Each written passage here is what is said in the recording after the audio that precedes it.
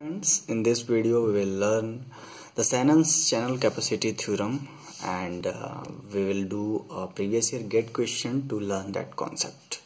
So here I start. The question can be read as: the capacity of a band limited additive void Gaussian noise channel is given by this formula C equals to this bits per second, where W is the channel bandwidth, P is the average power received, and sigma square is one-sided power spectral density of additive void Gaussian noise.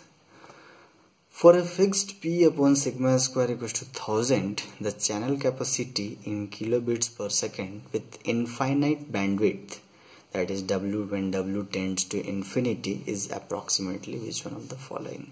So these are the options. So first of all, we will learn this channel capacity theorem, and then we will try to elaborate this formula for W tends to infinity, that is infinite bandwidth. So here we start. First of all, what is meant by channel capacity? So channel capacity is nothing but the maximum bits per second that can be passed through channel. That is, for a channel, if we are passing some bit per second, for example 2 kilobits per second we are passing, and the capacity of the channel is only 1 kbps, then we cannot pass this bits per second through this channel without any error, or we cannot consider that at output we will get the desired result. So how we can determine the capacity of this channel? So for the capacity of this channel, Shannon has defined a formula, that is channel capacity theorem, that the maximum limit that we can pass through a channel is given by this formula. Consider, and he has considered the noise in this derivation. So here we have the channel capacity theorem, and it is defined as C equals to W log 2 base to 1 plus S by N. So W is what? W is the bandwidth of the signals that we are passing. So here I have written S by N is signal to noise ratio, and we must note that S by N is not in dB. Sometimes it is given in dB, then we will convert it in simple ratio. Here we have to put the simple ratio value, and S by N, it can be further written as this way: P upon sigma square W, where P represents the signal power, or S and P can alternately be used. Here in the question, P has been used for the signal power, but we can use S as well for the signal power, and is equals to sigma square W. Sigma square is nothing but the noise spectral density. Noise spectral density once multiplied with the bandwidth. For example, if we take additive void Gaussian noise, Gaussian noise will be this way.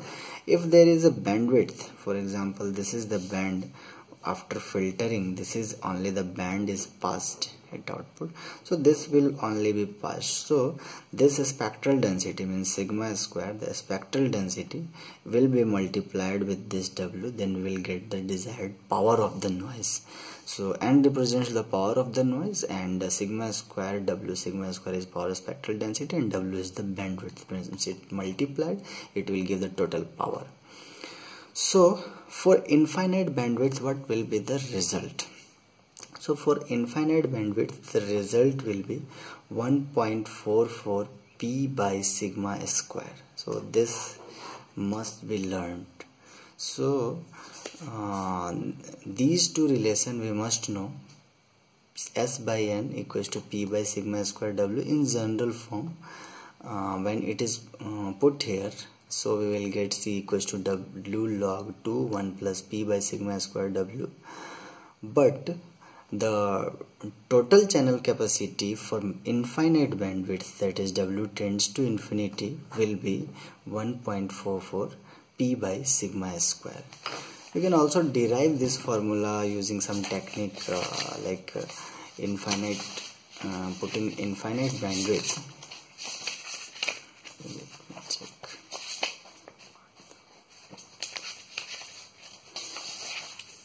here we can use this, how the formula comes. So C equals to W log 2 1 plus P by sigma square W.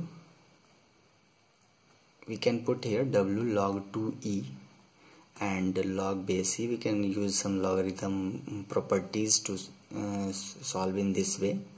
So 1 plus P by sigma square W log 2E, the value of this will be 1.44. This is W log E. Further derived the expanded, and we will get the result. That is, we know very well that log base E 1 plus x can be written in this way, x plus x square by 2 plus x cube by 3. The same has been used here to write this one. So P by sigma square W half the x square 1 by 3 x cube, this term, see this way.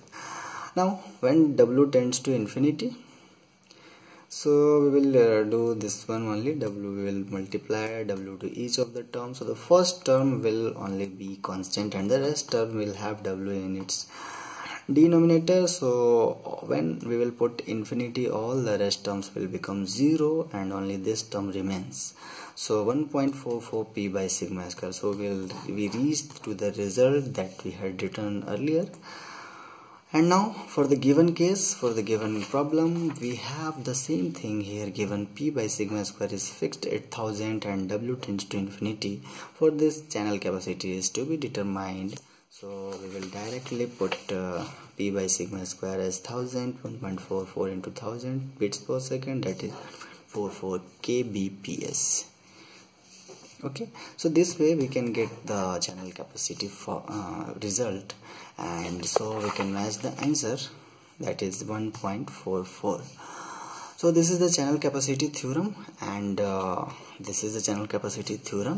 special case for this channel capacity theorem is when W tends to infinity, the result becomes C equals to 1.44 P upon sigma square. So this must be learned as well, as sometimes it is being asked in the exam.